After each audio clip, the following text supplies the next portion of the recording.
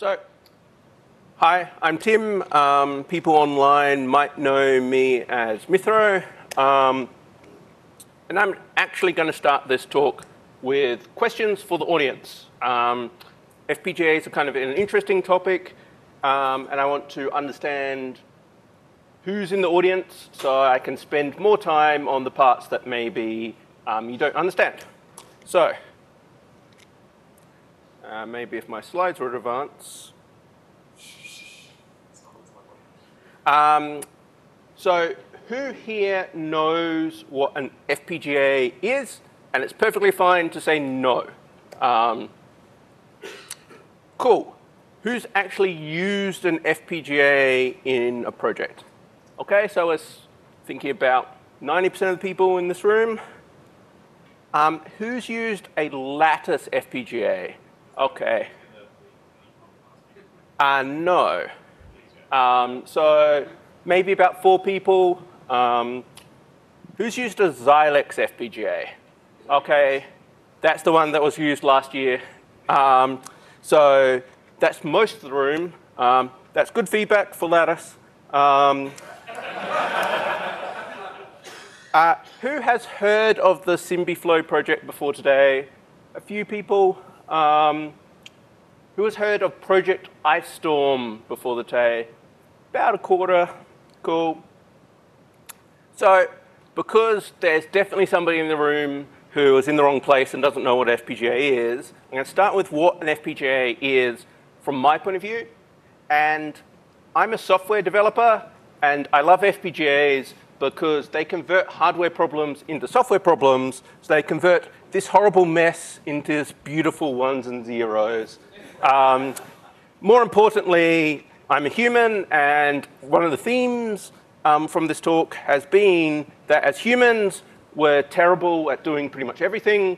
We write lots of bugs, and the great thing about software is you can fix the bugs at a later date and erase their existence, whereas hardware, you can kind of see it's a bit harder to patch. I also want to mention this. FPGAs come in all sizes. There's kind of this perception that FPGAs are these giant things that live in data centers. This bag has 50-ish FPGAs in it.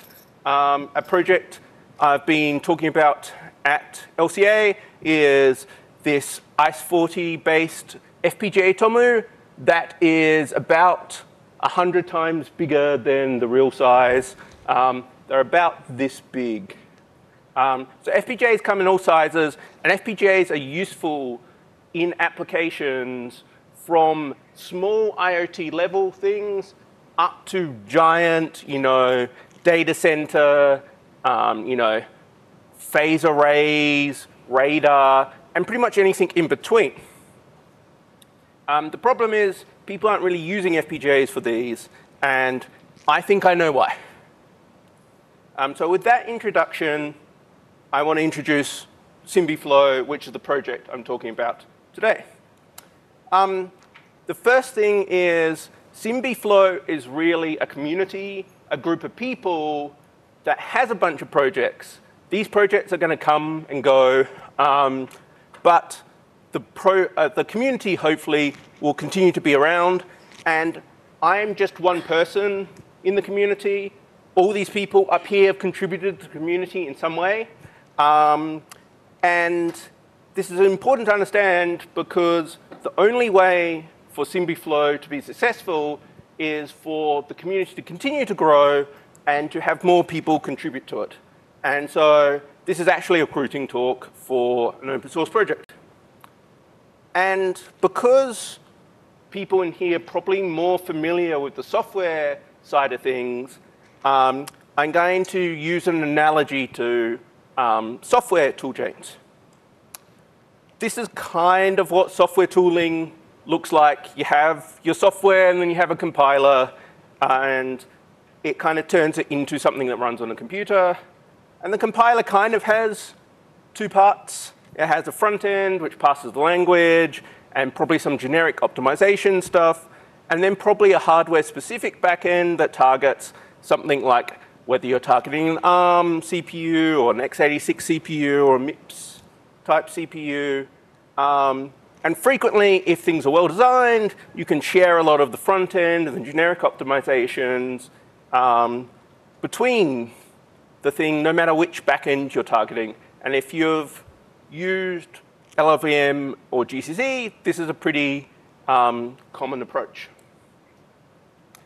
So if you're developing C++, you've got your C++ software. It kind of goes into the front end, gets converted into some type of intermediate representation, probably has a whole bunch of generic C++ optimizations run over. And then if you're targeting x86, it goes into something that converts it into x86 assembly, and then into assembler, which converts it into something you can actually run on your computer. So this is kind of the pipeline you get when you're doing software. And there's a whole bunch of really important details in there that I've glossed over, but for this analogy, that's kind of what you can think about. And so in EDA, which stands for Electronic Design Automation Tooling Ecosystem, this is kind of the same things. So you've got your languages at the front, which are like your VHDL, your Verilog, your system Verilog. Then you have the synthesis tools, which generally take the language and convert it into an intermediate representation, which is generally called a netlist. The synthesis tools also do a whole bunch of optimizations. And then you take that netlist and convert it into something that runs on a specific FPGA. You can also convert it into something that gets converted into an image, which you then send off to a very expensive manufacturing plant that gets you a real chip. And you also frequently use that output in things like verification, testing, and simulation. And so you can kind of see that it looks very similar. You've got your Verilog files. Say you're doing a Verilog system. It runs through the synthesis, goes into FPGA backend, which converts it to a thing called FPGA assembly, in our case, which then gets converted to what we call a bit stream, which is what you load onto the FPGA to make it work. And SymbiFlow is this full toolchain. It is a Verilog all the way to bitstream toolchain. And it's all completely open source. It requires no vendor cooperation or any vendor tools to do this. All the parts are open. And so I like to think of it as the GCC of FPGAs. When GCC came about, it kind of enabled you to compile C, C++, other things for many different targets. What I don't mean, though, is I'm not converting C, C++ into Verilog and running it on. I'm using it as an analogy.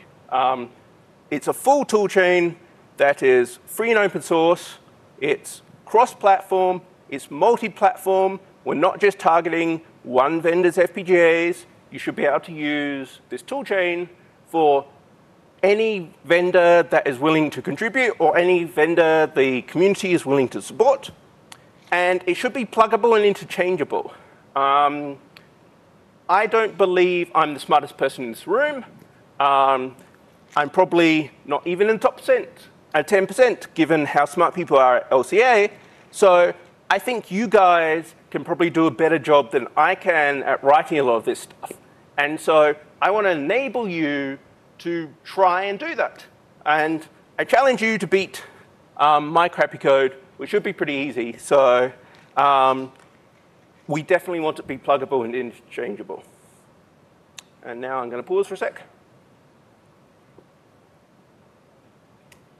Slide 26. So how did we get to this position? Well, it mostly started with a thing called Project IceStorm that was created by a guy named Clifford Wolf. I'm not Clifford. Clifford is a very, very smart guy. He is way smarter than me. And he decided to prove that you could create a fully open source toolchain for FPGAs. And previously, it had been said that this was impossible to do, and he proved it wasn't. They probably also said it was impossible to do an open source C compiler back in the 80s. It also was not possible to do that. Not impossible to do that. And so this is where it started. And then Clifford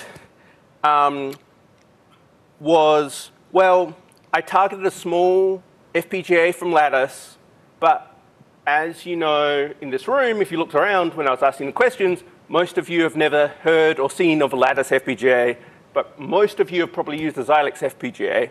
And so he started doing a project to document the bit stream needed to support Xilinx Series 7 FPGAs, and this was called Project X-Ray. And this is kind of where SymbiFlow started. We were now in a case where we were slowly getting documentation for multiple different types of FPGA bit streams. We had some synthesis tools, but we kind of needed to start scaling up because we want to eventually support every FPGA out there. And so we started SymbiFlow with the idea of trying to get more people to collaborate and to build a more modern industry standard style flow. And then in 34.3c, we launched, at 34.3c, we launched SymbiFlow.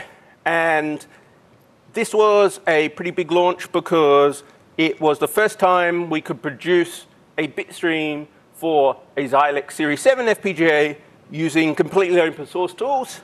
All it could do was blink an LED, but it was the first step. The other important thing we did is we documented the process for documenting the Xilinx Series 7 bitstream format. And that was really important because now there was a way to do this that other people could follow. You might have to change some of the steps depending on which tools you were using, but it kind of was reasonably well understood how you go about this. And then a guy called Dave Shah, who is very, very smart and young and energetic, decided that he wanted to do another Lattice part called the ECP5. And the ECP5 is kind of similar to the Xilinx Series 7. It's made by Lattice, but it's much cheaper. And him being a student, price is fairly important. And so Project X-Ray inspired him to document the bit stream for the ECP5. And because he's kind of young and energetic, he has kind of beaten us to supporting more things with ECP5 than we have with the Xilinx parts. Then, because he wasn't happy with the place and route tool, which we are using called Verilog to routing, he went and wrote his own place and route tool, which is actually pretty good, called an XPNR. And so this is kind of where we're at. We have the SymbiFlow tool suite, which consists of the front-end synthesis, the place and route tools, and the bitstream documentation. And then this thing I haven't really talked about called the architecture definitions yet. And so I'm going to go more into what each of this means.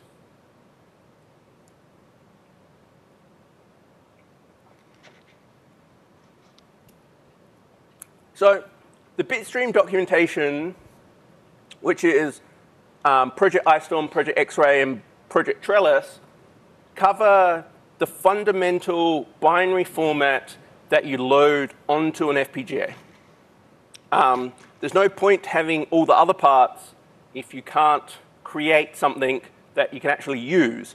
And so bitstream documentation is really important for FPGA support, but it's not sufficient because you still need to be able to generate those bit streams.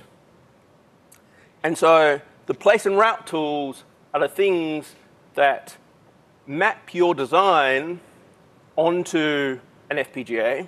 And we have two of them. Both of them are open source. Both of them are timing driven. And both of them accept the output of Yosis.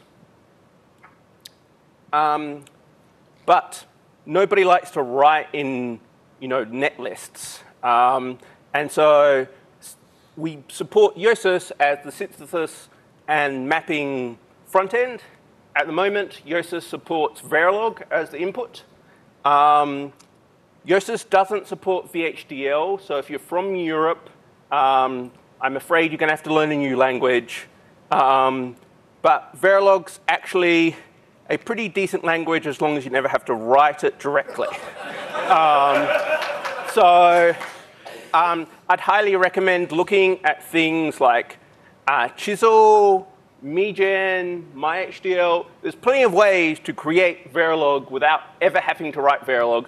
And despite me doing a lot of FPGA stuff, I very rarely write Verilog myself. And you can then use the full toolchain.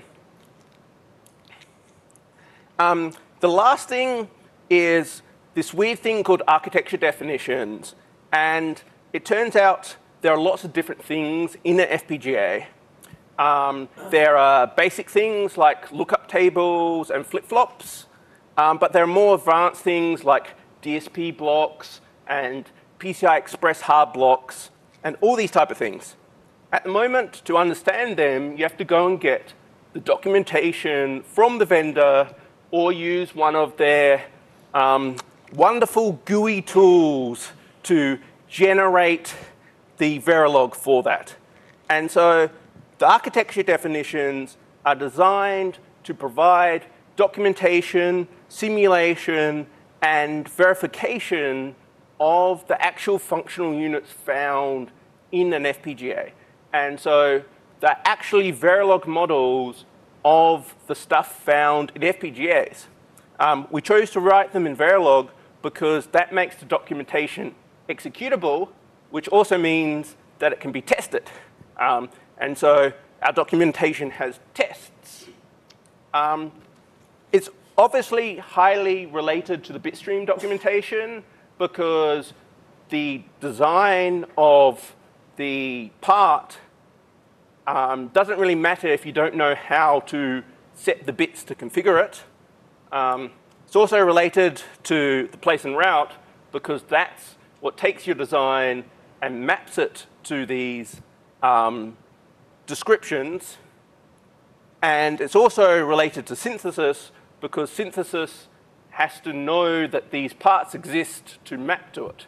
And so it's also related to verification and testing because we can do things like take your design, convert it to a bit stream, and connect it with architecture definitions by saying this bit turns on this feature, and then do logical equivalence checking to make sure our toolchain hasn't totally ruined your design.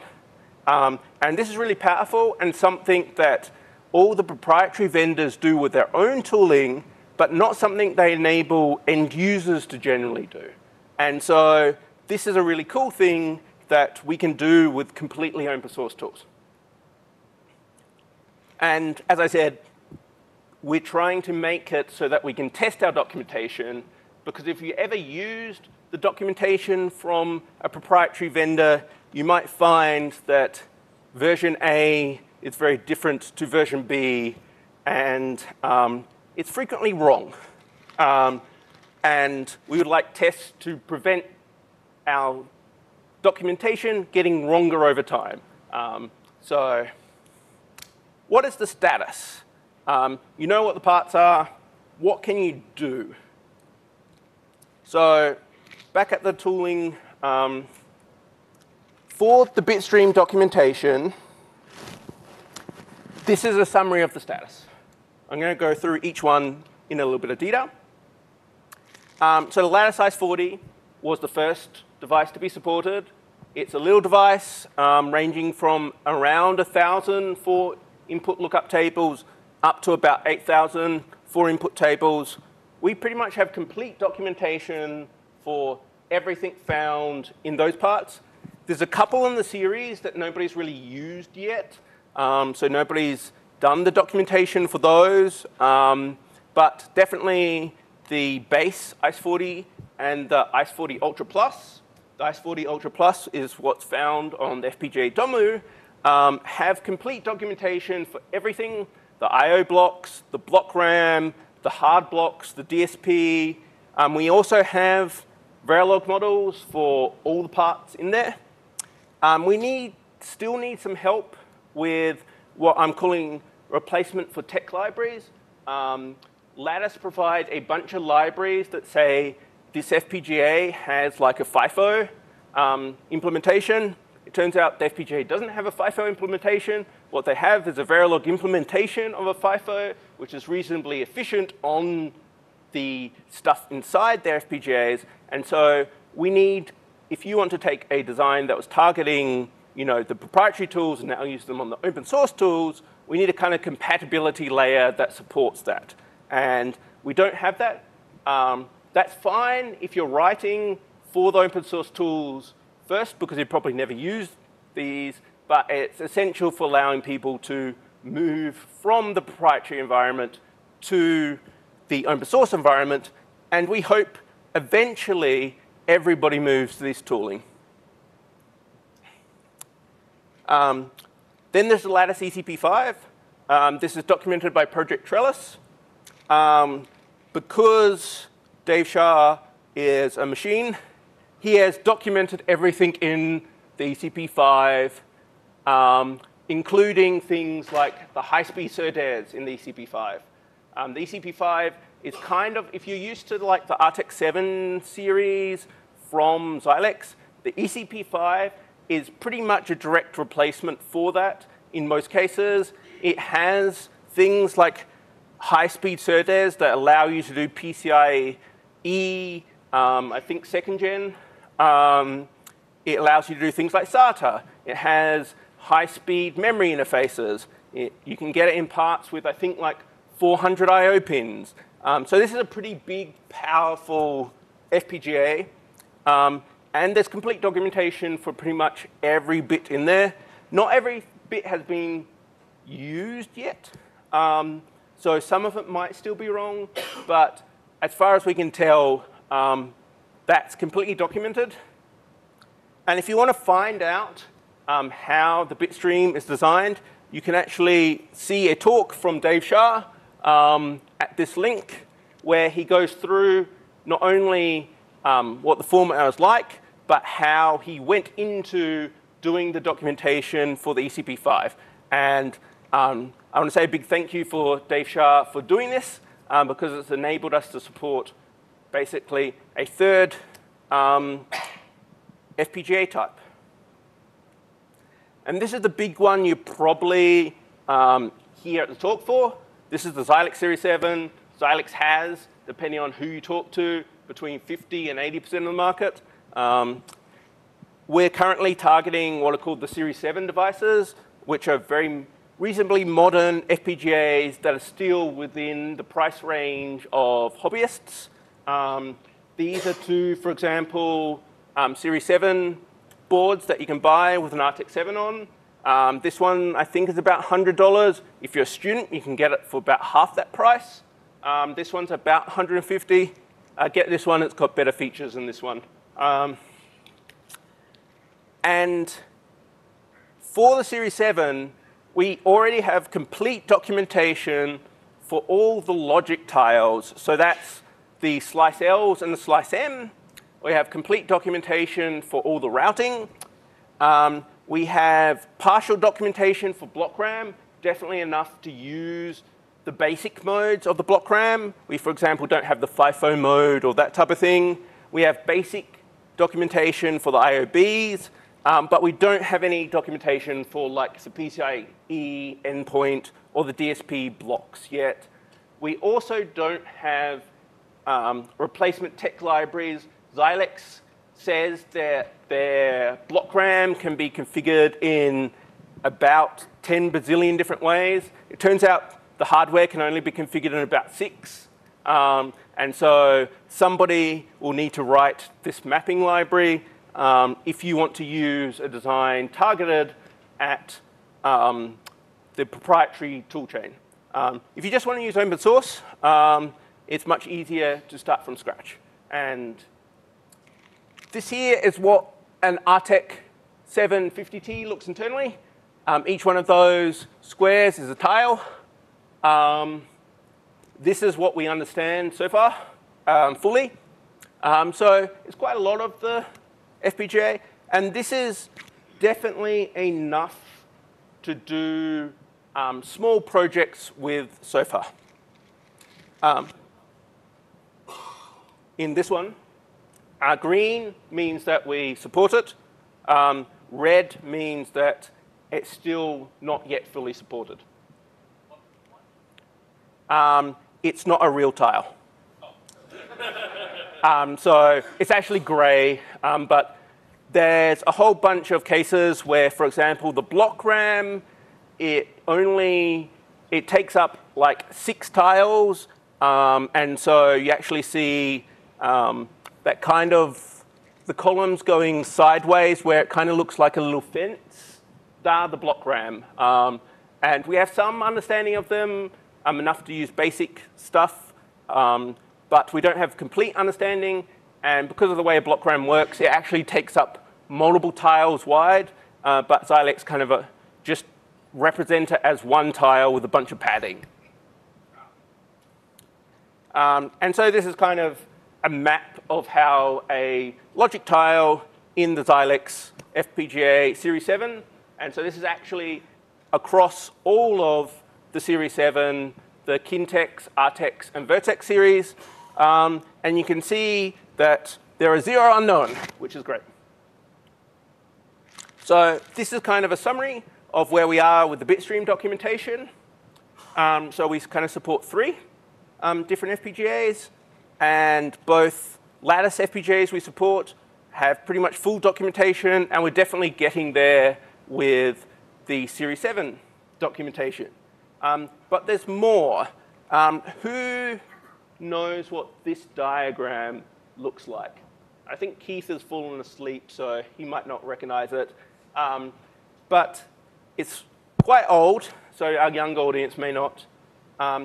It comes from the first ever Xilinx FPGA that was commercially available. It cost you $55 to $80 and a $12,000 license fee. And it had 64 tiles in it. And each tile, if you look at that, had 1 logic block and 1 flip-flop.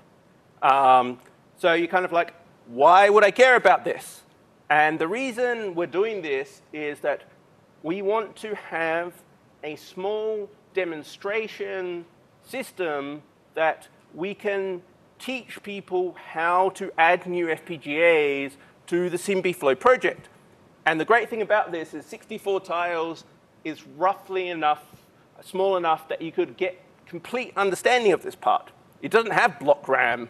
It has some routing and some logic, and it's very, very simple. And so we have complete documentation for this. And it's a real FPGA. It's not a virtual FPGA. These were sold and, in fact, were used in many projects out there. And so we actually have complete documentation for that as well. However, there are a lot more than this out there.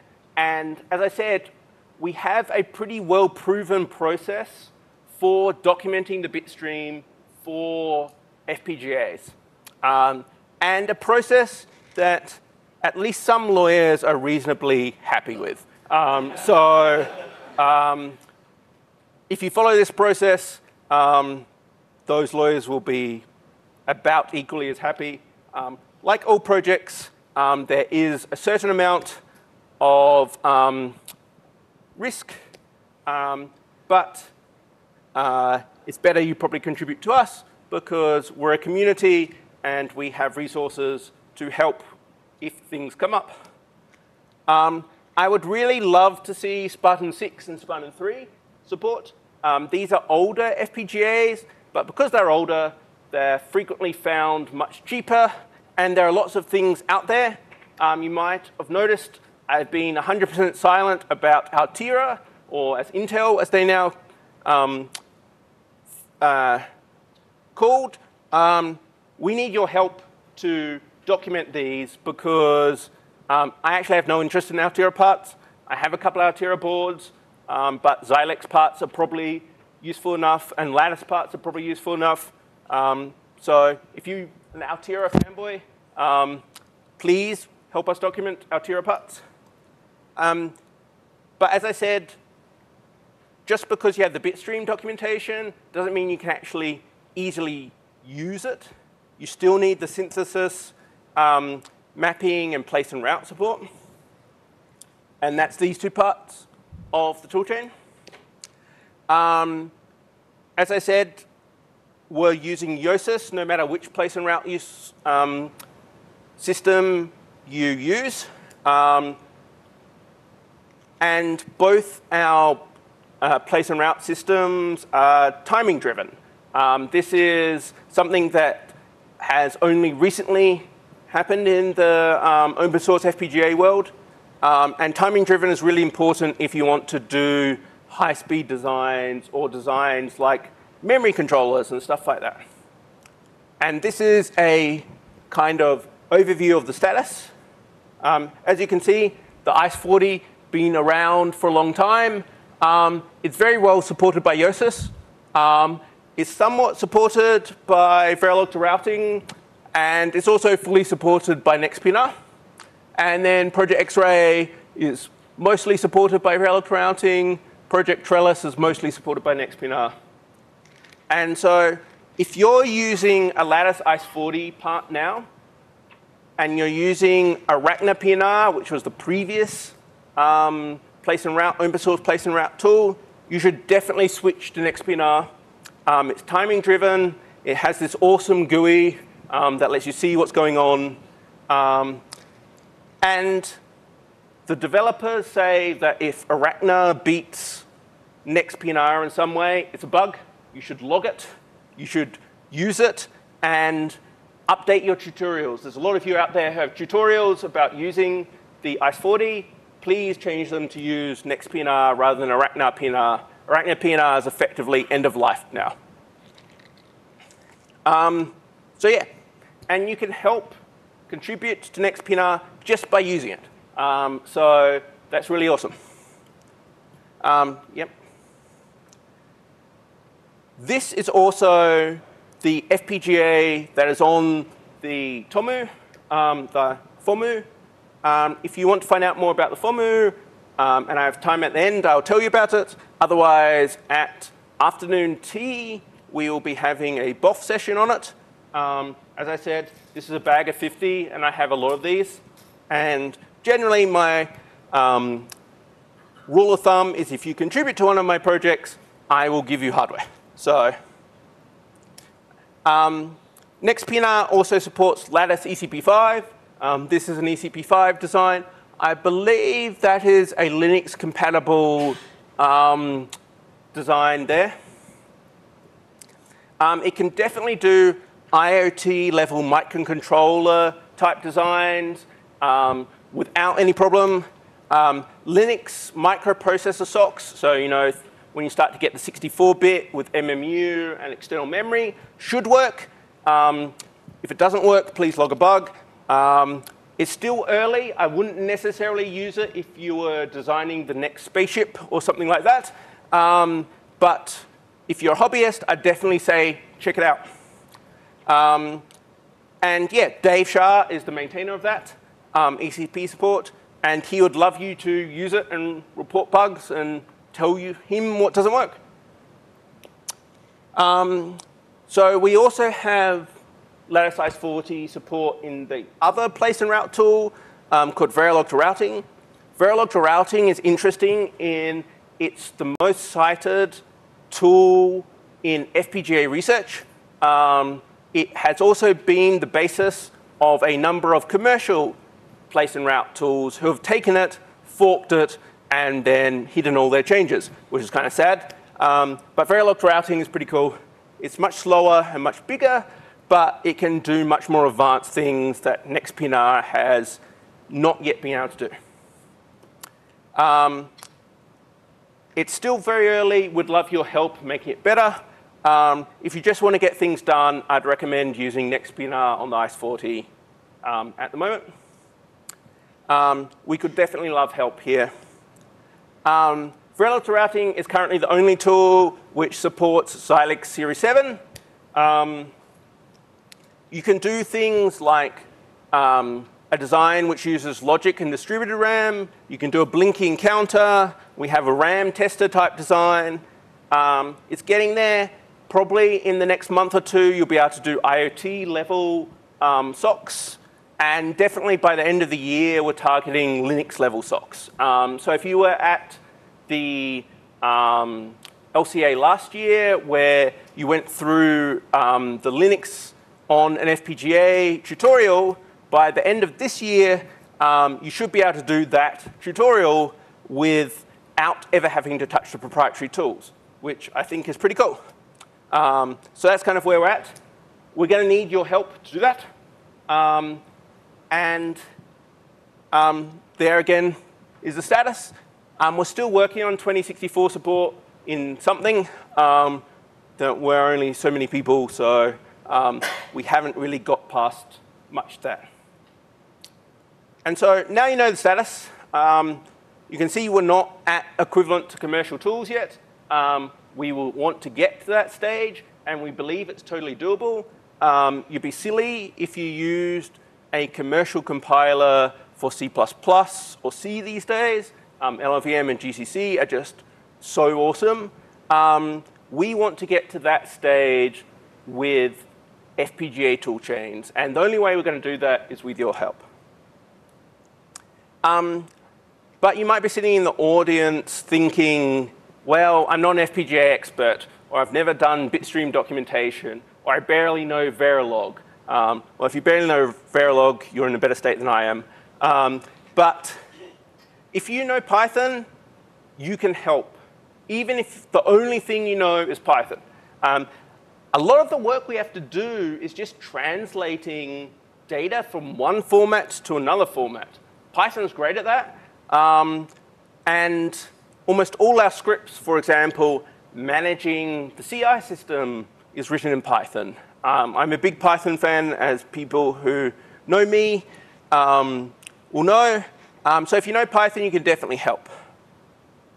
If you know C++, you can also definitely help, even if the only thing you know is C++. VPR, NextPNR, and a lot of the libraries that we use are all written in C++.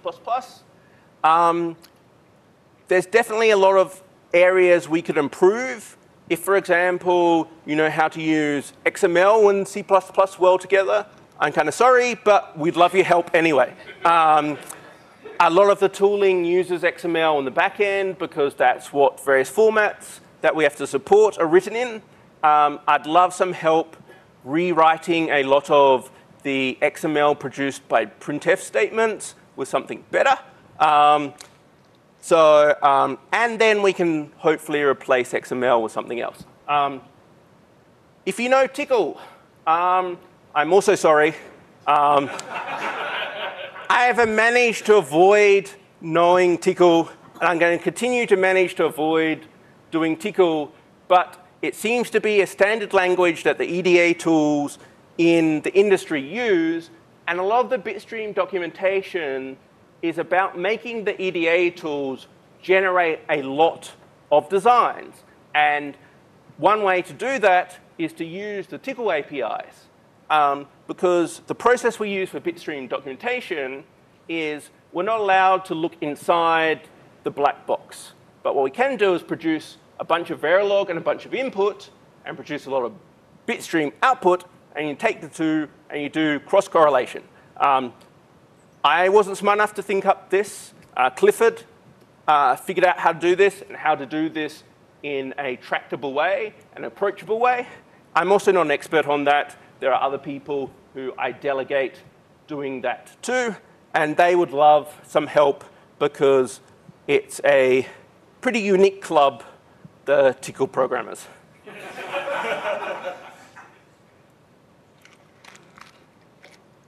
If you're unfortunate enough to know Verilog, you can definitely help. As I said, all our simulation models are written in Verilog. We have a lot of tests that are written in Verilog. And we need those compatibility libraries because there are people who have used the proprietary toolchains and would love to move to the open source toolchain, but don't want to have to rewrite everything from scratch. And so we need those libraries that map the proprietary constructs onto the open source constructs. If you know XML, we'd love your help. I know there are probably Java programmers in the field. We don't use much Java, but we definitely have a lot of XML. If you know things like schemas and things like that, and transformation, because a lot of the XML formats are kind of old and crufty, we would like to move them towards a nicer format. So if you know how to translate XML from one format to another format automatically, we'd love help there. My XLTS proc is pretty terrible and make you cry. So please help me by rewriting that in something less horrible. The other thing is hopefully you know English because I'm speaking in English. You can help. A lot of the things we want to do is get people who haven't traditionally been involved in this environment into this environment. And the problem is I've been involved in FPGAs for about 5, maybe 10 years now, which means I no longer know what is missing from our documentation because I already understand what a logic block is. And you might be sitting there going, I have no idea what this guy's talking about. Jump on IRC, ask us questions, and when we answer, go and put our answer in the docs. That is something you can do for us. If you know English, you can definitely help. And one of the things I say is contribution to my projects isn't just pull requests. I love pull requests, but helping out on IRC, answering people's questions, contributing documentation will get you just as much hardware as doing C++ or Verilog. If you're a sysadmin and you're not a coder, we need help with sysadmin stuff. Joel can tell you interesting stories about my sysadmin prowess and how much he got in trouble by trusting my advice. If you know things like Docker, we'd love a quick setup environment that uses Docker and things like that. I've managed to avoid Docker mostly, so please help there. And ultimately, if you have time to contribute, I will find you a task that is useful. I am willing to spend the time to discuss with you and find out what you're most interested in, because if you have the time and there's something that interests you about this project, I can find you something useful to do. If you have questions, that's the GitHub URL. We have mailing lists. If you're scared to mail just a generic mailing list, please email me. I do get a lot of emails, so if I don't respond within about 3 days, please email me again. It may have just dropped off my to-do list. I really do try and respond to all email I get. But yeah, so that's the end. And I think I'm mostly on time.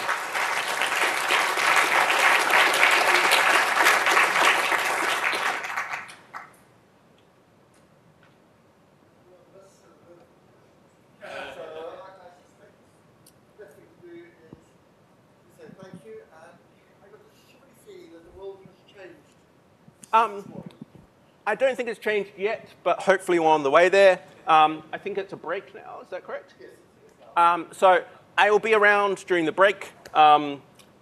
If you're interested in Tomu FPGA, you can come and talk to me.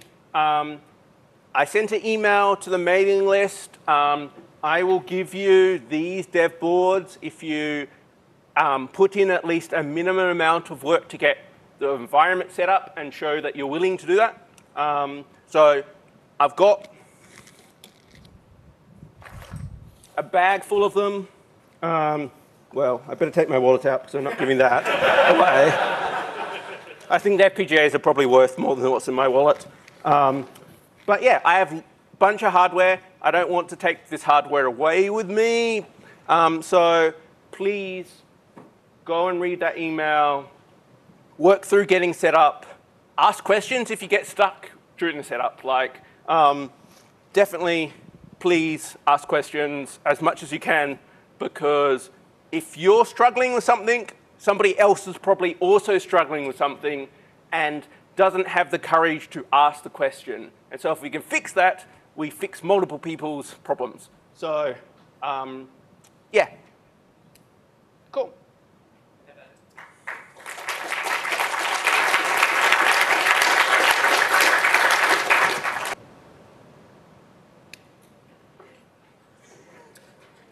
Thank you for coming.